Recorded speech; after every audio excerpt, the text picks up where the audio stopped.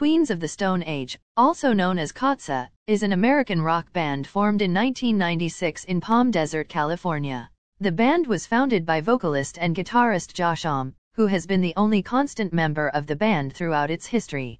QOTSA has released 8 studio albums to date and has garnered a reputation as one of the premier rock bands of the 21st century. The band's early sound was characterized by a heavy, sludgy, and bluesy style of rock and roll, with lyrics that often explored themes of drug use and hedonism. This sound was evident on their self-titled debut album, which was released in 1998.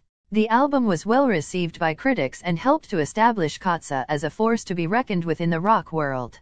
In the years that followed, QOTSA continued to evolve and expand upon their sound, incorporating elements of stoner rock, hard rock, and even some pop and electronic music. One of the most notable examples of this evolution was their 2002 album Songs for the Deaf, which featured a more polished and radio-friendly sound and spawned the hit single No One Knows. In the years since Songs for the Deaf, QOTSA has continued to release critically acclaimed albums, including Lullabies to Paralyze, 2005, Era Vulgaris, 2007, and Villains, 2017.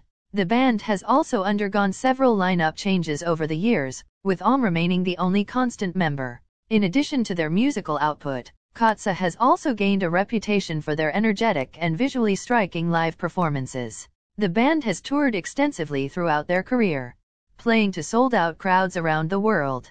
Overall, Queens of the Stone Age has made a significant impact on the rock music scene since their inception in the 1990s. With their unique blend of heavy riffs, catchy hooks, and diverse influences, they have carved out a place for themselves as one of the most respected and influential rock bands of their generation.